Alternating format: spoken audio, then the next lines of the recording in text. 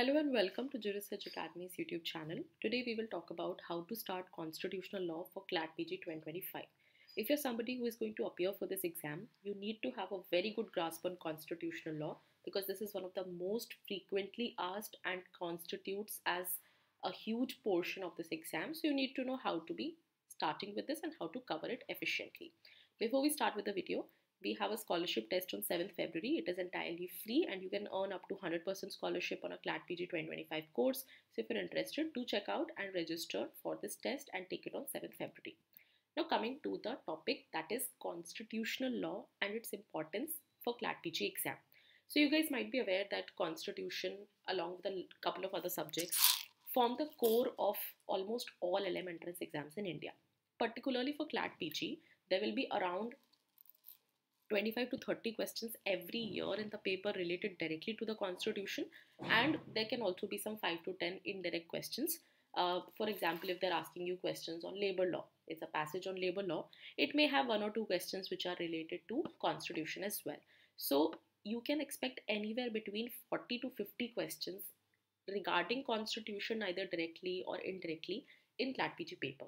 So you can see that 40 to 50 questions is a huge percentage out of 120 questions, and you cannot afford to miss this subject. You need to have a good grasp on constitutional law if you want to ace CLAT PG, not just CLAT PG but any LLM entrance exam in India.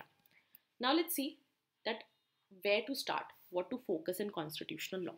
So the most important thing is your Bare Act. For conceptual clarity, the first thing that you should refer to is the Bare Act thoroughly, because Bare Act is your God and you need to be aware of all the important things in the Bare Act, especially areas which are important, which I'm going to cover later in the video. The next thing which you will not find in the Bare Act is landmark cases. So you need to be aware what are the landmark cases related to a particular topic, what is their chronology, why did they happen, what happened after that. So basically good knowledge of landmark cases, because CLAT has also started testing, they have started taking passages out of landmark judgments also. So it is very important that you have a good grasp of them as well. You can read these landmark cases from any book that you're referring. So for example, if you're referring to a LLM guide, or if you have any notes either of your own or of a coaching, then do refer these for understanding the landmark judgments. The third thing is important amendments. Now this is something which you can easily cover from the Bare Act itself, but be mindful of this. Be mindful of when an amendment came. What was it a result of? For example, if there's a landmark judgment because of which an amendment came, you need to be aware of that chronology as well. So these are the 3 things which you have to focus on, because these are the 3 areas from which questions will be asked in your CLAT exam. Now let's take a look at the sources, what you can refer to. First, goes without saying, is your Bare Act. There's no substitute to Bare Act, and instead of reading random books which explain the Bare Act, focus on the Bare Act itself. Read the Bare Act only to understand and interpret.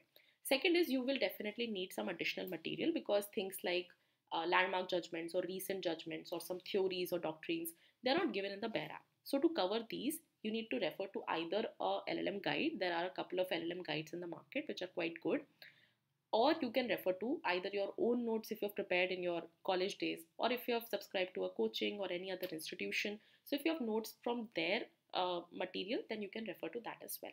Third thing is, do not read commentaries. Commentaries are not helpful for CLAT PG exam. They are bulky and they will not necessarily help you in cracking CLAT PG. They will definitely enhance your knowledge, no doubt about that, but you have to prepare according to the needs of the exam. And this exam requires you to have a good understanding of the Bare Act and landmark and recent cases. So try to avoid commentaries. Instead, refer a LLM guide or some notes. Now, having said that, I will tell you a list of some important topics which you have to absolutely cover for CLAT PG exam. Now, apart from that also, there could be some areas, but the possibility of them being asked are very low. So we have included only the most important ones. So the first one is preamble and the amendments that have happened to the preamble. Second will be what is the meaning of the terms which are included in the preamble.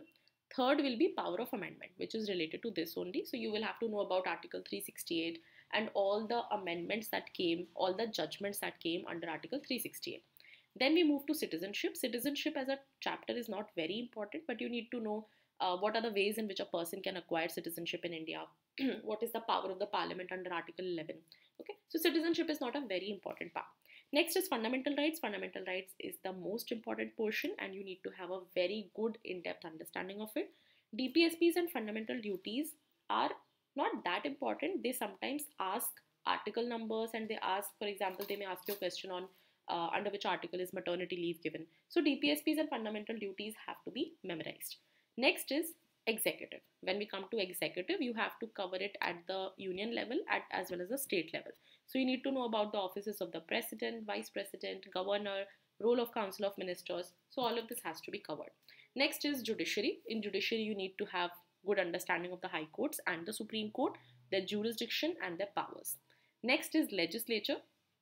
Now again, this is very bulky, but you need to be aware of very important things like what is the composition, how can members be removed or suspended, what are parliamentary privileges, what is anti-defection law.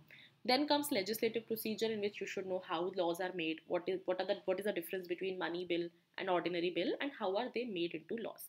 Next important thing will be ordinance making power of the governor and the president. Next will be administration of union territory, particularly NCT Delhi. So Article 239 AA is most important.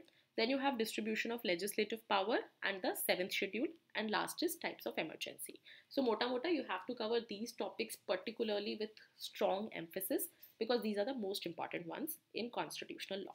So this is how you can prepare for constitutional law. Hopefully these tips will come in handy if you're preparing for any other exam as well where constitutional law is one of the important parts. If you have any questions, do leave them in the comment section. If you like this video, please like and share and subscribe to our YouTube channel.